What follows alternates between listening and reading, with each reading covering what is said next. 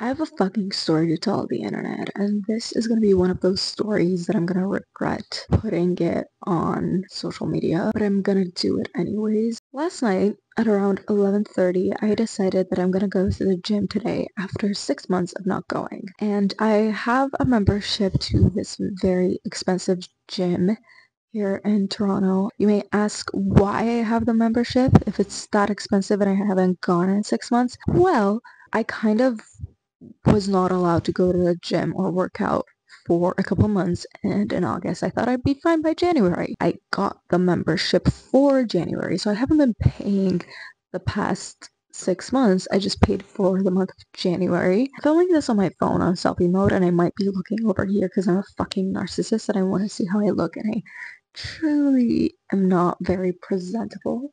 So I'm just gonna check to see how bad my presentation of myself is.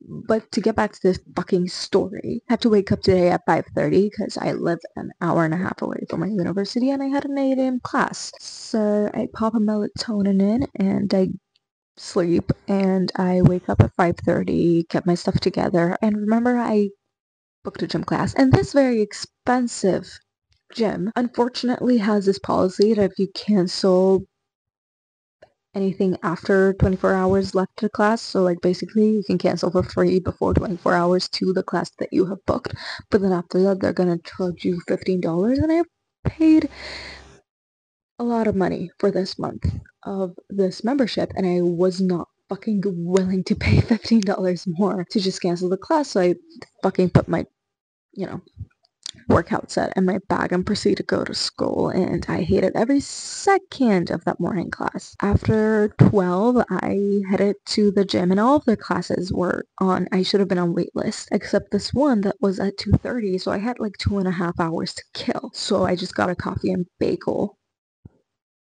Terrible idea. Terrible idea. What leads to this fucking story? I drive an hour and a half away like a maniac with my car. I don't take the fucking subway. I fucking drive to the place that the gym membership is and I park my car and I have this sudden urge to poop.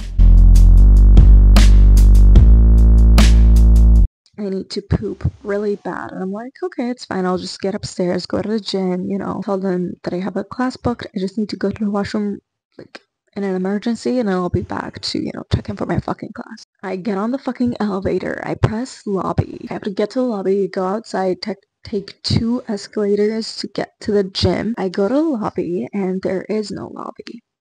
There are 2 doors. One of them says dining. The other one says gym. Like, for sure, one of them has to have a washroom. Open the first door, it's locked. I open the second door, it's locked. And I'm like, fuck me. I see on the fucking wall, there's a sign that there is a washroom on the 39th floor. And I'm like, I did not think there were 39 levels to this fucking building. I'm in the residential side of the building, which is under construction and no one currently lives there. I go to the 39th floor. I'm like, fuck it, I'm gonna fucking poop in my pants. This is like way worse than I could possibly imagine. I have never had to poop this bad in my entire life. I'm on the 29th, 30th floor in this fucking slow ass elevator.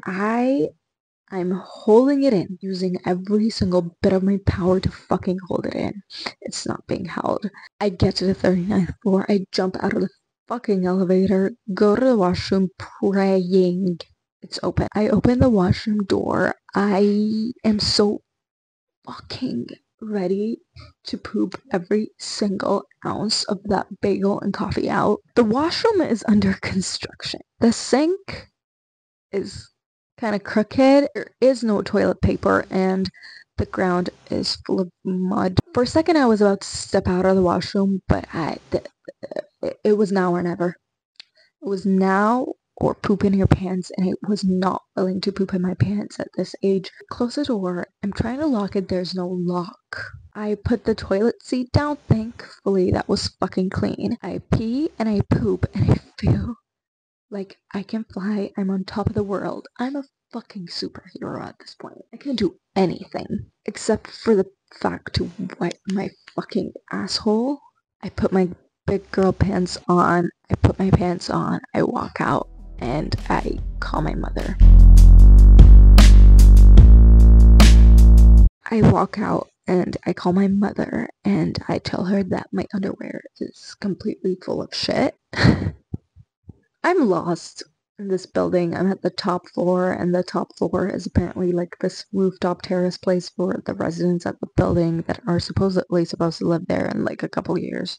I feel disgusting. Not only is my underwear shitty, I put all of my belongings, my coat, my bag, everything on that muddy ground. I get out and I register to my class. I change into the workout set that I took with me that morning. I go get another coffee, like I have not learned my fucking lesson. I go sit in the cafe of this fucking gym and I'm scrolling on TikTok, sipping my coffee, and suddenly I'm like, huh. A lot of time has passed. It was 2:29 p.m. My class started at 2:30 p.m. And if you're late even by a minute, they won't let you in. So I'm sprinting. I sprint to the fucking locker room, literally yank my boots off, almost hit someone in the fucking face, put all my belongings in the locker, and run to that yoga class. I have barely enough gas to get home, and the highway is on traffic mode because it's 5 p.m. and it's rush hour. You might believe in God, you might believe in a Buddha, you might believe in fucking karma. My God at that moment was my car and its fuel. I was praying to my car, I was kissing the wheel, and I have just enough gas to get home. I miss my fucking exit.